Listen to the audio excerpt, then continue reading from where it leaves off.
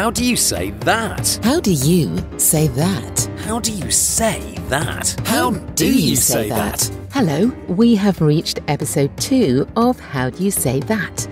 I'm Samantha Boffin and I'm in London. And I'm Mark Rise in Oxfordshire. And the idea of this podcast is that we'll be having a play around with some real scripts just to see how differently they could be done. Indeed. I wonder what we've got in store for us today. Here's a fun fact about Sam for you. If you ever meet her in a bar at a conference, and it's likely, I think, her favourite cocktail is a margarita. Yes, thank you for that, Mark. And here's something you may not know about Mark. He worked for British Forces TV for nearly 20 years. I did indeed. Very famous amongst the sheep in the Falkland Islands, me. Let's not go any further with that one. I was a newsreader, that's fair. Let's introduce our guest for today's show, shall we? It's Clare Reeves. Hi, Clare, how are you? Hello, Mark and Sam. I'm really well, thank you. Hello, Clare. Hiya. Well, now, a little bit of info about Clare. Clare was a media-obsessed kid, and she began working in BBC Radio as a presenter and a sound engineer. And then she founded her voiceover business 12 years ago. She has an enviable client list, including Coca-Cola, Booking.com, Instagram, Clear Blue, National Geographic, and many more as well. Lucky thing. It's a talented thing, really. She's obsessed by branding as well and believes that understanding your brand essence, or secret sauce, as it's known sometimes, is an important tool in unlocking authentic voiceover performances. So do you have a fun fact about yourself, Clare, for us? Oh, I've got so many. Do you want something that's travel-related or media-related? Oh, I don't mind. I did travel-related. Let's go travel-related. Travel-related, OK. I've been to 15 African countries. Wow. What was your favourite? Oh, my favourite? Well, it depends what you want. I do love a bit of Namibia. The red dunes of Namibia. Oh, was that it? Are really, really superb. They're massive. And they're a really incredible, rich orange colour, which against the big blue sky, it's quite special, really.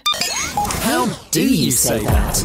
Right, well, let's crack on with our first script of the show and ask, how do you say that? That. It's a little echo. There's an echo in here. So, no, well, this is something that I have been working on this week. I do a lot of short stories. They're usually about an hour long, and they're usually quite comedic. And I've done quite a few of them now, and I have quite a few more to do. So is that like audiobooks then? Well, it's kind of like audiobooks. I mean, yes, it is like audiobooks because each story, there's usually 4 stories in one book. The whole thought of it fills me with fear. How about you, Clare? Yeah. All the clients of all the jobs in all my career. Do you know the thing I haven't done is audiobooks? And is that because you don't want to do audiobooks? Yes, it is. Oh, wow. And you're the same. Me too. I'm the same, but mainly because it doesn't pay that well. Oh, Mark. I know, but it does come down to that in the end. I suppose so. Per finished hour. If you're putting 8 hours or 7 hours work into a per finished hour, that strikes me as not a lot of money for a lot of work. But I do see that lovely esteemed colleagues and incredible people who do these things, I've got the utmost respect for, are booked up well in advance. True. Yes. Which my life isn't like that. Yeah, and it's obviously a labour of love for them. Yeah. I'm not sure that it always is, actually. Talking to some people that do audiobooks. Interesting. And then that's the trouble is you don't always get something that you're absolutely in love with. Sometimes it is just, something that you've got to kind of get through. I mean, you can kid yourself while you're doing it that you love it, I think, and that's part of the trick. It's a bit like being on a fairground ride that you're absolutely hating. If you pretend you love it, if you pretend you're going to the moon and back. Sam, it goes on a lot longer than a terrible ride. It's true. It does go on a lot longer than a fairground ride. It depends whether you get off it and puke straight afterwards or not. No, but I mean, I don't know. I must admit that I resisted audiobooks for a long time. And then as you say, Claire, I was pulled into them because what they are is they're sort of reliable. What you get is a big chunk of work, and it's a chunk of work that you can get up with and think, oh, I've got this to do today, so you feel quite productive. And I have learnt to love them. But I particularly like these because they're short. They're only an hour long, so each individual story doesn't feel like such a mountain to climb. Sam, Claire, I don't want anyone to think that I don't like long-form work. I love long-form work. Yeah. Because e-learning is long-form, but it pays quite well. Yeah, same. I'm like that. I like e-learning. Guys, come on. What about the love of these things? What about the love? The love. Feel the love. What do you think out there in podcast land? Let us know, podcast at britishvoiceover.co.uk if you've got strong views on doing audiobooks or not. So we've got this audiobook, this little audiobook script, so only a tiny, tiny fraction of it. Mm-hmm. So I think I'm going to get you, Mark, to do it first, to tackle it first. Okay. All right, well, I'll give it a go. Here we go. In 50 yards, you will have reached your destination, advised the Satnav, the most valuable tool in her armoury. She began to peer at street numbers, counting them down on the gates and walls. Slightly to her surprise, number 43A was quite different from the rest. In fact, it wasn't a house at all. It was an old church sitting at the very end of the terrace. As she pulled into the nearest parking bay, it struck her that someone had certainly put a lot of work into its upkeep. She was curious to meet her new client, a Mrs Pendrith. I think that's actually quite well written as well. Yeah. That's what I read books to my mum, who has dementia, and some of the books that we read really are very difficult to read because they've not been abridged or anything like that, but that felt like it was written for speech almost. Yeah, definitely. And there's nice amount of punctuation, so breathing is possible. Yes. That's true. Also, when there's punctuation, I'm a bit fanatical about using musical analogies for things as well. You can see the phrases and the musical phrases. So it's clues to how to bring it to life, really, isn't it? And the more of those I find in a script, the happier I am, to be fair. But it is interesting what you say, because the writer is musical. He's into music as well, so that's really interesting. Yeah, and his daughter is a singer. So maybe there is something in that. Maybe that's why he's an easy writer to read. Could I have to say. Could be. I loved that, Mark. I loved that. How did you feel about it, though? I felt it was really well written, and I thought it was easy to read. I felt like I was in the narrator character quite easily. Okay. For that one. So Claire, I'm almost excited. That's good. That's good. Very nearly. I'm going to be able to get you two to do audiobooks. Okay, let's see what happens then, shall we? In 50 yards, you will have reached your destination, advised the Satnav, the most valuable tool in her armoury. She began to peer at street numbers, counting them down on the gates and walls. Slightly to her surprise, number 43A was quite different from the rest. In fact, it wasn't a house at all. It was an old church sitting at the very end of the terrace. As she pulled into the nearest parking bay, it struck her that someone had certainly put a lot of work into its upkeep. She was curious to meet her new client, a Mrs Pendrith. Very good. How did you feel doing that, saying that out loud? Oh, it's all right. I think, had it been any longer, I'd have been a bit, but because I can see the end, is that terrible? I could see the end. That is an awful thing to say, actually, when someone's taken the time and trouble to write something beautiful. Yeah. Doing audiobooks is such a different thing for me, even though I'm very used to telling stories. And this almost feels, I suppose, of the genres I've worked in, this almost feels closest to documentary narration. A little bit, yeah. But I got that in your voice, actually. That's a really interesting thing that you said there, because I thought that your narrator was more excited than mine, like you were finding out at the same time what was going on down that terrace. I always think that with audiobooks, and I may be wrong on this actually, but less is more in some ways, because it is a very different way of approaching a script, I think, because with almost all other scripts, we try and make every word count, don't we? Yeah, And I think with audiobooks, you're not actually making every word count in the same way. You don't have to push it through like we do with almost every other genre. You just have to let it be. So where's the line between telling the story and bringing it to life. Yeah, that's the tricky bit, isn't it? Over-egging the story. Is that a thing? No, you're absolutely right, Claire, because that is something that you have to kind of, you hope you're going to have to feel your way through. And certainly whenever I do an audiobook or a story like this, I always do the first, few minutes of it, the first sort of 3 to 5 minutes of it, and send it off and say, have I got it right? Is this what you were wanting? Because if you get it wrong, oh God, don't. And you do 8 hours of getting it wrong. That's the fear, isn't it? Yeah, and that to me sounds like the best advice for any long form project. Yes. Check with your client. Yeah, absolutely. Yeah. And interestingly, with that kind of it's not exactly what you were saying there, but it crossed my mind. With documentary narration being relatively long form in the ones I've done, we do the beginning, we do it all in order, and then we come back and we do the beginning again. That's very common. Because you've eased into it. Because you're really into it, and you really, really get the journey by that stage. Even if you have had chance to read through it, which you don't always beforehand, then you can go back and do the top with an understanding of, hey, everyone, this is the journey we're going on. And it does bring a whole other feel to it as well.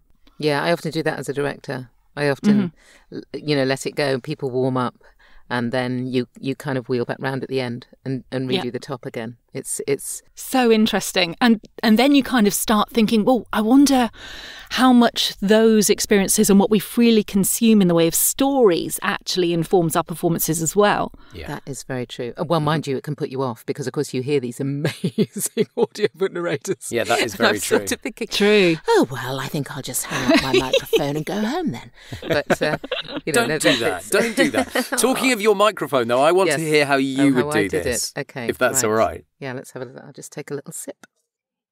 In 50 yards, you will have reached your destination, advised the Satnav, the most valuable tool in her armoury.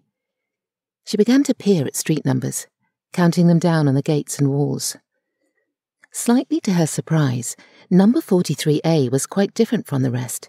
In fact, it wasn't a house at all, it was an old church, sitting at the end of the terrace. As she pulled into the nearest parking bay, it struck her that someone had certainly put a lot of work into its upkeep. She was curious to meet her new client, a Mrs Pendrith. I love that. I was right there with you. It's so different. It's really interesting. I think we've shown 3 very different ways there. Yeah. Much quicker, Sam. Yes, absolutely much quicker. Not so ponderous. I was quite ponderous, I think. Same. Well, I always feel as though I'm going slowly, but I'm told I go quite a clip. I'm told. I'm very rarely told I'm going too slowly. I think I'm enjoying my words too much. But yeah, I get what you're saying. I mean, it's much more the pace of reading the book. I suppose it is. Absolutely. Very much so. And I suppose it's also quite difficult, perhaps, to do a tiny little excerpt like this, because, of course, you're absolutely right, Claire, in what you're saying, in that as you're reading it, you get into it. You kind of, if you like, you sink into the book and you become the book, if you like. It's a bit poncy to say that, but do you know what I mean? I become it. Become the book. I was absolutely with you there, Sam, as you became the book. I became the book. No, but it's actually quite difficult to do a tiny bit, I suppose, yes, I bet, that instance. Yeah. So, It is worthwhile remembering that these are real scripts that we're working on, but we've changed names and some details to avoid copyright issues, so it's worthwhile pointing that out. Claire, you have bought a lovely script for us that you've been working on. Can you tell us a bit about it? It's more in my comfort zone, to be honest. It's more of a sort of promo-y commercial for a thing. Is this what you do more of, generally? I'm probably 50-50 commercial corporate. Right, yeah. And when I say corporate, I mean e-learning, explainer. The whole round plethora that is corporate. All of that. Yeah. But I do quite a lot of commercial work as well. And I think because most of my voiceover training is in the commercial area, they're short, right? Yeah. There might be a telly element, which don't we all love? Yep. And I'm kind of fascinated by the mini masterpieces that is a commercial, whether that's a 20-second radio commercial or, some kind of 30-second to 1-minute epic TV thing. But you're not saying every commercial is well written, are you? No, I'm not. Definitely isn't true. That is true. But when you get a real gem and there's something clever, I suppose it's because I'm a bit brand obsessed, ultimately. Yes, absolutely. How they're getting their message across and appealing to people. And with commercials, how am I going to get in that person's head to get them to do what this person wants them to do? All of that stuff. It's not just about the kind of saying the words. There's the kind of what do we need to get them to do and how do we get them to do it element I find really, really fascinating. So because I did, obviously, I wrote and directed and performed TV ads and promos for a long time. I mean, I must have literally done thousands of them. Yeah. And the biggest thing that I found that was the problem was getting people out of that kind of ad speak, promo speak, what they think they should be, how they think they should 100%. Be sounding. And so you write these kind of addy scripts, but you don't want them read in an addy way. 100% agree. And I think that's one of the biggest hurdles, actually. Do you think that's where most people go wrong, Sam? I do, and I think that mainly because it's changed quite a lot over the last. It has been quite dramatic, that change. Yeah. And it really has changed the way that voice is used. And quite honestly, there are lots and lots of ads and promos out there that don't have a voice at all now, which I think says a lot. Actually, they they do a lot of different things. They bring a lot of different things into play. So your voice is there to, well, it's there to support everything, and then there's this lift at the end when you're doing the sell part, but it's a tiny lift. Shall we give it a crack? Yes. I suggest that Sam does it first. Oh, God, I'm so pleased. Okay, right. Yes, I'll do it first. Okay, so remembering everything that we've just said. Okay. Remember when live music just got put on pause? And then in 2022, it came back in style. You swapped movie nights for mosh pits, cancelled plans for wristbands, live streams for main stage screams in the Netherlands, Hungary, Brazil, UK, Sweden, and beyond. You made a lot of swaps. All 9 million of you. We've swapped tickets. We've swapped tastes and stories with your favourite artists. 2022, the year live music made its comeback. 2023, the year you don't miss a second of it. We'll get you in, even if it's sold out. Was that lower key than when you had originally read it through and thought you were going to do it? As in well, apropos no, our discussion actually, just a minute ago. And no, because I worry that if I went, remember when live music just got put on pause and then in 2022 it came back in style? Yeah. If I did it like that, I worry that almost everyone would go, what the...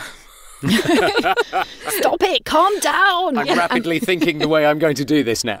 But it's possibly because I may not be the demographic for that. So if I start coming in all jazz hands... is it going to be wrong for me? Mm-hmm. But Mark, how would you do it? Well, taking on board everything that's been said, I'm going to give you probably what I would do as the third read of an audition. Cool. Okay, very specific. The slightly more out there one, maybe. Okay. And I'm going to try and go a tiny bit estuary. Anyway, let me give it a try. Remember when live music just got put on pause? And then in 2022, it came back in style. You swapped movie nights for mosh pits, cancelled plans for wristbands, live streams for main stage screams. In the Netherlands, Hungary, Brazil, UK, Sweden and beyond, you made a lot of swaps. All 9 million of you. We've swapped tickets, we've swapped tastes and stories with your favourite artists. 2022, the year live music made its comeback. 2023, the year you don't miss a second of it. We'll get you in, even if it's sold out. Nice. Yeah. Do you see what I mean by that? Yeah. Would be my third read. Yeah. Unless you're saying that should definitely be my first. No, I think you're absolutely right. That's a good kind of let's have some fun with it read. Yeah. So Claire, how was it really done? Okay, fine. Tell us. So I gave them a couple of different versions of this. As I said, the sample they chose of me was for quite something very different. So this is roughly where we got to, and the one that they went, yeah, that's it.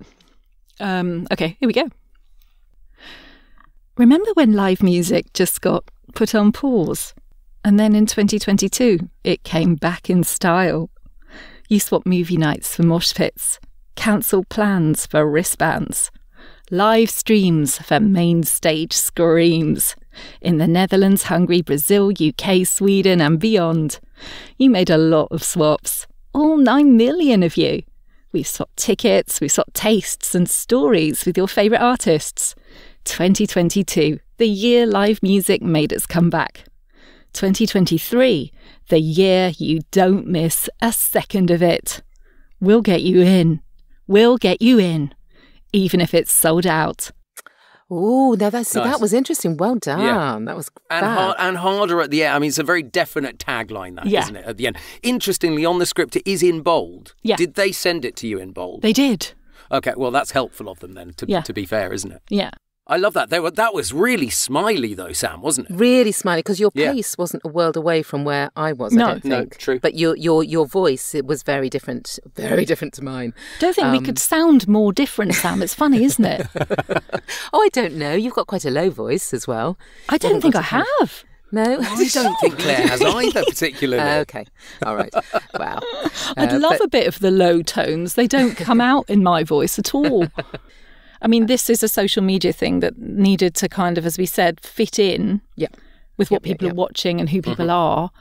But so I was really conscious of that. And it's interesting, they wanted an element of a sweetness about it. Yes. Which when I originally did it, I was kind of thinking, one of my takes was a lot harder than that, kind of my pop voice, I suppose. Remember when live music just got put on pause? And then in 2022, it came back in style. They didn't want that Which is what stuff. I'd kind of originally thought of. And I suspect that my first or second audition for something like that would have been that, Yeah. But you sort of expect us to do that, which is where I found, and why I wanted to share this script with you, actually, because of the other stance they took, and since reading a little bit about understanding advertising within social media platforms and having it fit rather than stand out was interesting and useful actually for how I approach these things in the future.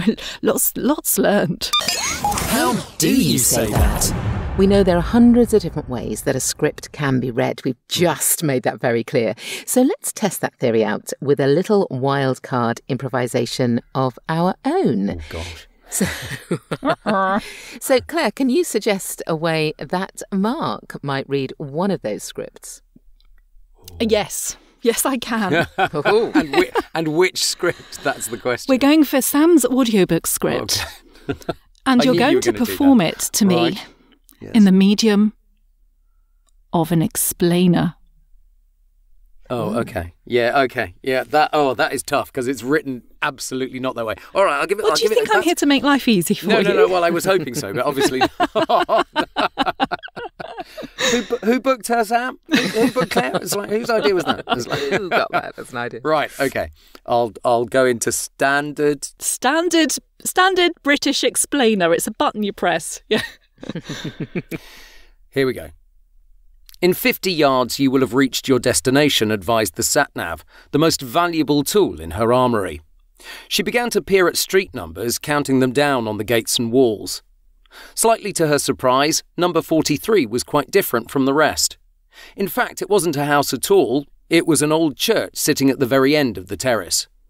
As she pulled into the nearest parking bay, it struck her that someone had certainly put a lot of work into its upkeep. She was curious to meet her new client, a Mrs Pendrith. Nice. Did I click into the mode correctly? Click on the up arrow if you want to see Mrs Pendrith. Yes, totally that. Yes, exactly. This is Mrs Pendrith. She lives at number 43A, but her house was quite different from the rest. Absolutely. So Claire, I get the treat of asking you to. I'm going to get you to read your own script. Okay. But that's harder in I many would ways. like this read like a big drama thriller. Ooh. A thriller, though. Okay.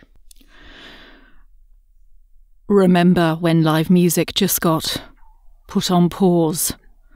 And then in 2022, it came back in style.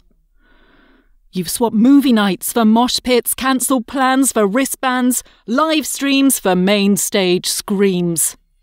In the Netherlands, Hungary, Brazil, UK, Sweden, and beyond. You made a lot of swaps, all 9 million of you. We've swapped tickets, we've swapped tastes, and stories with your favourite artists. 2022, the year live music made its comeback. 2023, the year you don't miss a second of it. We'll get you in, even if it's sold out. That was certainly dramatic. Oh dear, I think I need to take my cardigan off now. Oh my word, that was great in a whole bunch of different ways. Doesn't quite fit with the script, does it? But it's Doing something completely different with the script can sometimes get you out if you're in a loop. You know, sometimes Totally. you're kind of reading and reading and thinking, I'm not going anywhere with this. I can't find another way in. Yeah. Reading it totally off. How do you say that? We also really want to hear your take on this week's scripts, so we have put them in the show notes. And if you would like to have a bash at one of them and send it to us on an MP3, that would be great. We can pick up one or two and we'll play them in an upcoming episode. good point. And if you remember, last week we were trying out Liz Drury's corporate script. In the beginning, there was chaos, if you remember.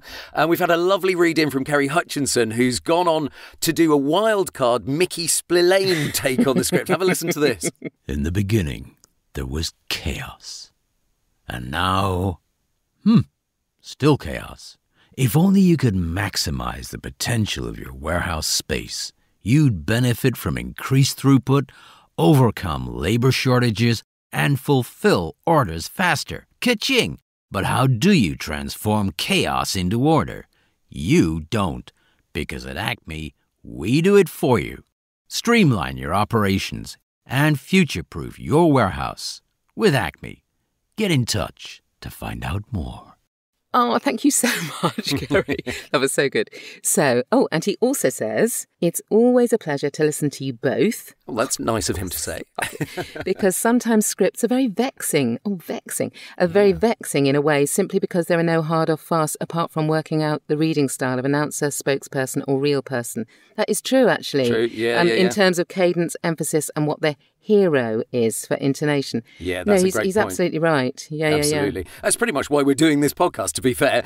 And if you'd like to send us your read from one of the scripts in this week's episode, whack it onto an MP3 and send it over to podcast@britishvoiceover.co.uk. Fantastic. And we would also like your big voiceover questions. What is it about the job or the marketing or the actual read or the audition process, whatever it is? What is bothering you? Now, our question this week, and I'd love to hear Claire's take on this, is how long does it take before you get used to hearing yourself on playback? Oh, so like when people say, I hate hearing my own voice on tape. Yes. Yeah, got you. Okay. So Claire, any ideas how long it takes you? Gosh, do you know, the thing is, personal experience dictates that I've actually been recording myself since I could press record on an old tape machine back in the day. Yep. So I used to force myself when I was learning to be a radio presenter many, many hundreds of years ago. I used to have to listen to my own shows. I would grab that tape and I would listen and work out what worked and what didn't, what was good and what wasn't and why, blah, blah, blah. So I've been kind of listening to myself. But the thing is with voiceover, I will shut up in a minute. The thing is with voiceover is that you are your own commodity. Yes. So you're like listening in externally, if you see what I mean. It's almost like it's not my voice. Yep. Yeah. Totally. Do you know what I mean? Totally that. So I'm self-directing and critical, and this stuff that I'm saying, I'm my harshest critic in many ways. And some days I really love how I sound, and other days I'm flipping awful. And you know if something's off. You know immediately if something's heavens, off. That straight other away. people just wouldn't notice. I think that's fascinating from my point of view into the same radio background, of course. But I've heard experts say the reason that people don't like hearing their own voice on tape is because when you speak out loud, you are hearing the reverberation in your own body, but also you're hearing the sound as it bounces off walls, whereas with headphones you are hearing it directly into your ears with no bouncing off. Yes. Right. So it does actually sound different, It but we is. know that's the way we actually sound. So you get the question was how long. I reckon it takes probably 2 years to get used to it and 7 years to really love it, Yeah.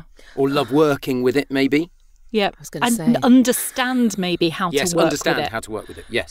I think that's more to it. I don't think I could ever honestly say, I love my voice. I love how I sound. We love your voice, Sam. Well, thank you very much. But Sam. I absolutely don't love it at all. I mean, I just kind of, I roll my eyes at it at times, as does everyone else in my family. If it pops up unexpectedly, they all go, "Oh, Mum, it's your voiceover voice," which is really annoying because I think I haven't got one. What are you talking about? So yeah, I know what you mean. I'm not that.